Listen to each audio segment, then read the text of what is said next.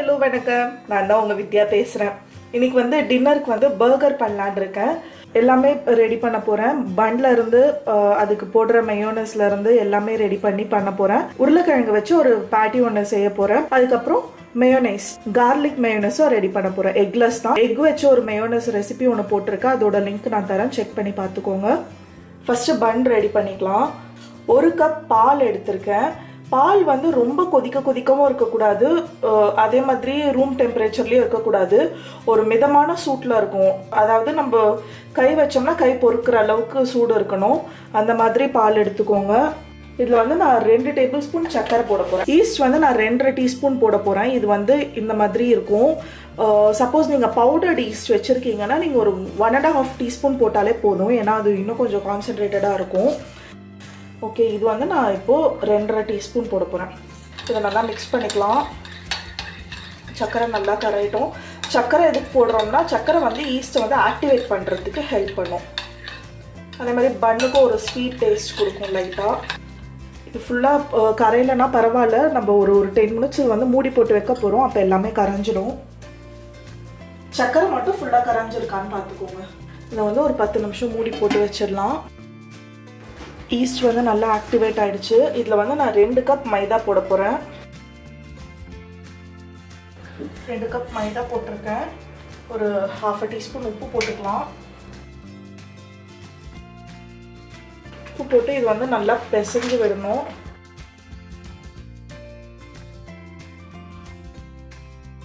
இது வந்து நம்ம நல்லா பிசைய நல்ல மாவு அப்படியே ஒன்று சேர்ந்து வரும். இப்போ இதை மாதிரி ஒட்டுற மாதிரி இருக்கேன்னு நினச்சி கவலைப்பட வேண்டாம், நல்லா பிசையலாம்.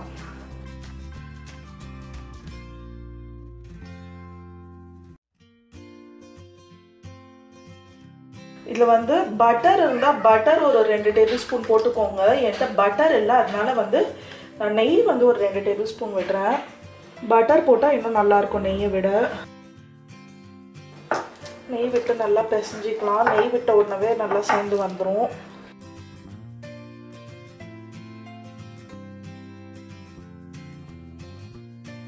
நெய் போட்டு நல்லா ஒரு 5 மினிட்ஸ் பிசைஞ்சிக்கலாம். இது நல்லா பிசையணும்.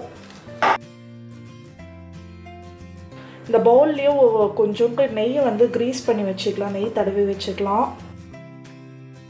ஏன்னா இப்போ வந்து இது வந்து நல்லா ரைஸ் ஆகும், டபுள் ட்ரிபிள் ஆகும். அப்போ வந்து இங்கே ஒட்டிக்கும். அதனால நம்ம இங்கேயும் கொஞ்சம் நெய் தடவி வச்சிடலாம். நெய் தடவிட்டு இந்த மாதிரி ஃபோல்ட் பண்ணணும். கீழ்ப்பக்கமாக இப்படி ஃபோல்ட் பண்ணணும். இப்போ இதை இங்கே வச்சிடலாம். இது கவர் பண்ணிவிட்டு இதை வந்து கிட்டத்தட்ட ஒரு 1 மணி நேரம் நம்ம அப்படியே வச்சிடலாம். இது அப்படியே டபுள் ஆகும் சைஸு. அது வரலாம் நம்ம அப்படியே வச்சிடலாம். பாருங்கள், இது வந்து நல்லா இப்போ ரைஸ் ஆகிருக்கு. கையில் வந்து லைட்டாக கீ தடவிக்கோங்க, இது ஒட்டும். இப்போ வந்து லைட்டாக இது மாதிரி இது பண்ணி விடலாம். சூப்பராக இருக்குது குட்டோ. நல்லா கொஞ்சம் ஒரு 30 செகண்ட்ஸ் to 1 minute வந்து நீட் பண்ணிக்கலாம். இந்த மாதிரி கொஞ்சம் பிசைஞ்சு விட்டுக்கலாம்.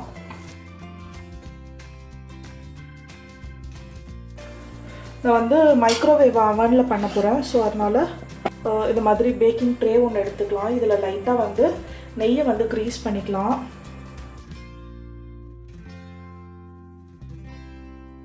இதில் வந்து நான் 8 பன் பண்ண போகிறேன். ஸோ 8 ஈக்குவல் பார்ட்ஸாக பிரிச்சுக்கலாம்.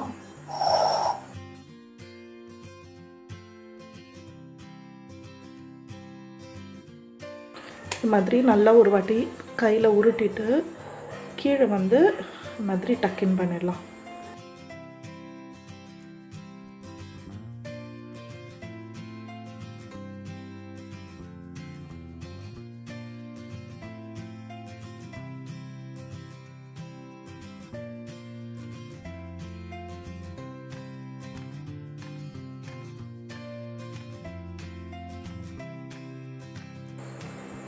இது வந்து கவர் பண்ணி ஒரு 20 மினிட்ஸ் வச்சிடலாம்.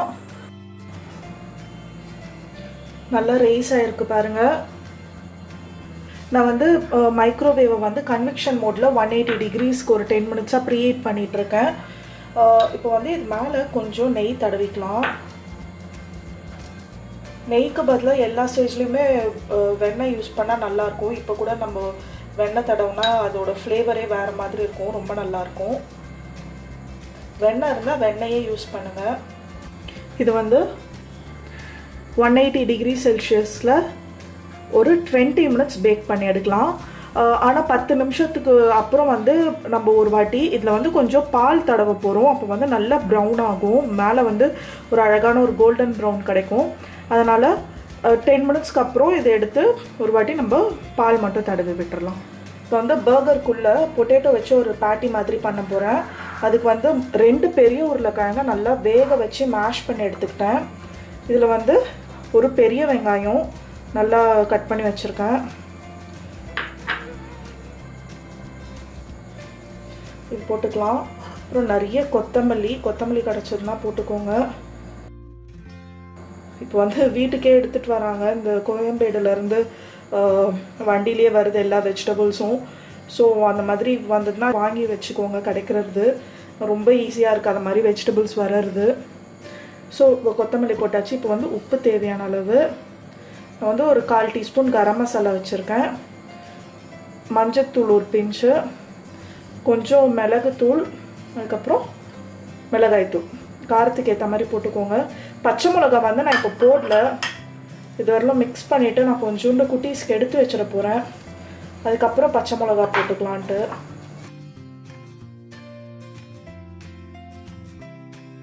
கொஞ்சம் பிரெட் கிரம்ஸ் போட்டுக்கலாம். ஒரு 2 டேபிள் ஸ்பூன் அளவுக்கு பிரெட் கிரம்ஸ் போட்டு பிசைஞ்சிக்கலாம். இப்போ வந்து ஒரு ஹோல்ட் பண்ணும் நல்லா ஷேப்பை. லெமன் இருந்தால் லெமன் கூட கொஞ்சோண்டு பிழிஞ்சு விட்டுக்கோங்க.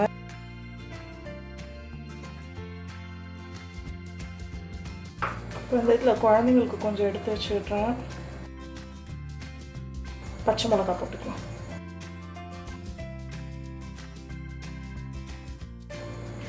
இப்போ இதை பேட்டிஸ் மாதிரி ரெடி பண்ணிடலாம்.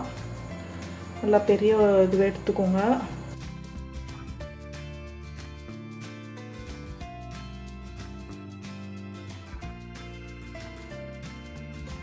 இந்த பிரெட் கிரம்ஸில் வந்து டிப் பண்ணி எடுத்து வச்சுக்கலாம். ஒரு வாட்டி நல்லா பெரட்டி எடுத்து வச்சுக்கலாம்.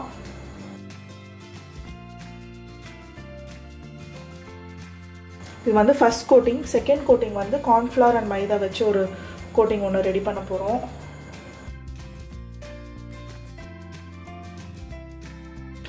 பன் பாருங்கள் பியூட்டிஃபுல்லாக பேக் ஆகி வந்திருக்கு. இப்போ வந்து நம்ம இதுக்கு மேலே லைட்டாக பால் தடவிக்கலாம். 10 நிமிஷம் ஆயிடுச்சு.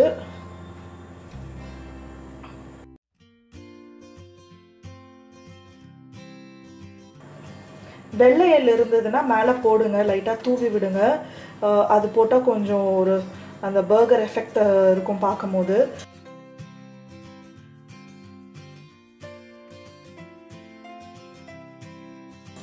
இப்போ இது வந்து திரும்பி ஒரு 10 மினிட்ஸ் பேக் பண்ணிடலாம். இப்போ வந்து மைதா மாவும் கார்ன்ஃப்ளவரும் ஒரு மிக்சர் ரெடி பண்ணி வச்சுக்கலாம். இப்போ வந்து 2 ஸ்பூன் மைதா போடுறேன். கார்ன்ஃப்ளவரும் அதே அளவுக்கு போட்டுக்கலாம். இதுக்கு தேவையான அளவு உப்பு போட்டு கலந்துக்கலாம்.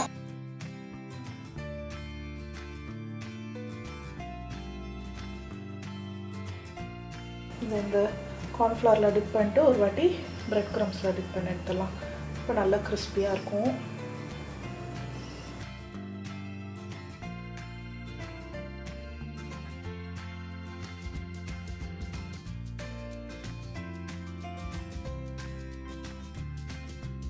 எண்ணெய் வந்து சூடாயிடுச்சு. இது இப்போ நல்லா டீப் ஃப்ரை பண்ணி எடுத்துடலாம்.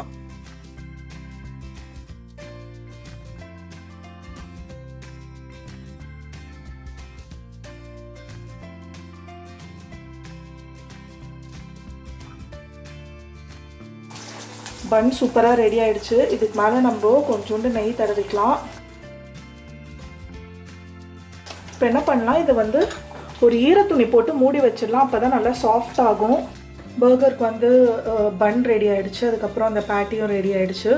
வந்து நம்ம மேயோ பண்ணிடலாம். இதுக்கு நான் 1/2 கப் வந்து ஆலிவ் ஆயில் விடுறேன். ஆலிவ் ஆயில் இல்லைன்னா ரீஃபைண்ட் ஆயில் வேணால் விட்டுக்கலாம்.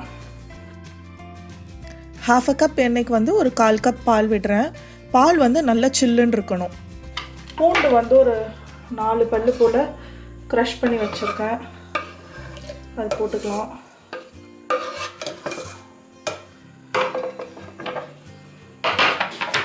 அதுக்கப்புறம் ஒரு பாதி எலுமிச்சம்பழம் பிழிஞ்சிக்கலாம்.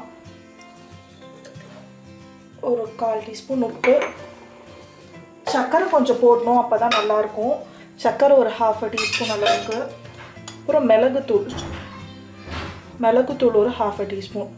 இப்போ வந்து இந்த மாதிரி ஹேண்ட் பிளெண்டர் போட்டுக்கலாம். டைரெக்டாக அப்படி கீழே வச்சுட்டு அப்படியே பிளெண்ட் பண்ணணும், மேலே தூக்கி பண்ண வேண்டாம்.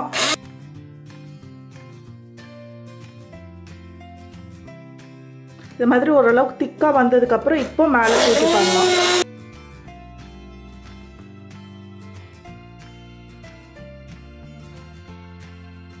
அவ்வளோதான், மேயோ ரெடி. இப்போ வந்து எல்லாத்தையும் அசம்பிள் பண்ண வேண்டியது தான்.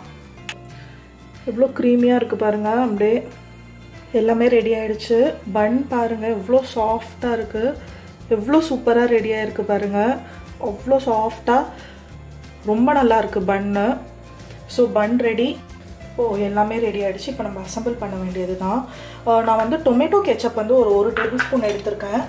இதில் வந்து நம்ம ரெடி பண்ணி வச்சுருக்கோம்ல அந்த மேயோ, அது வந்து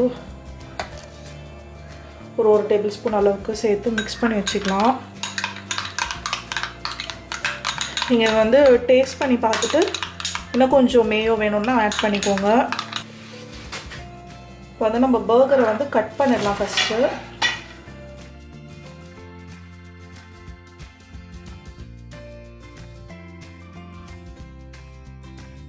இந்த கெச்சப்போ மேயோ மிக்ஸ் பண்ணி வச்சுருக்கோம்ல, அதை வந்து ஒரு லேயர் அப்ளை பண்ணிக்கலாம்.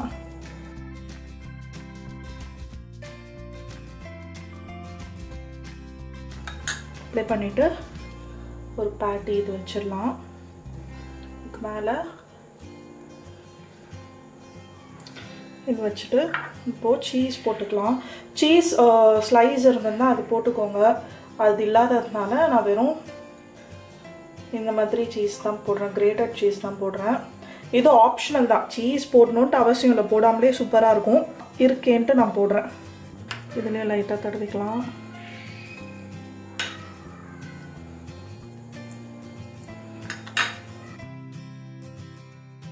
இதை வந்து இப்போ மைக்ரோவேவ் ஹையில் ஒரு 1 நிமிஷம் வச்சு எடுக்க போகிறேன். ஏன்னா உள்ளே வந்து சீஸ் போட்டிருக்கேன்ல, அது வந்து மெல்ட் ஆகணும். மெல்ட்டாக இருந்தால் தான் நல்லாயிருக்கும். பர்கர் ரெடி ஆயிடுச்சு. கண்டிப்பாக ட்ரை பண்ணி பாருங்கள். ட்ரை பண்ணி பார்த்துட்டு எப்படி வந்ததுன்றதை கமெண்ட்ஸில் சொல்லுங்கள். மறுபடியும் இன்னொரு வீடியோவில் சந்திக்கலாம். தேங்க்யூ, பாய்.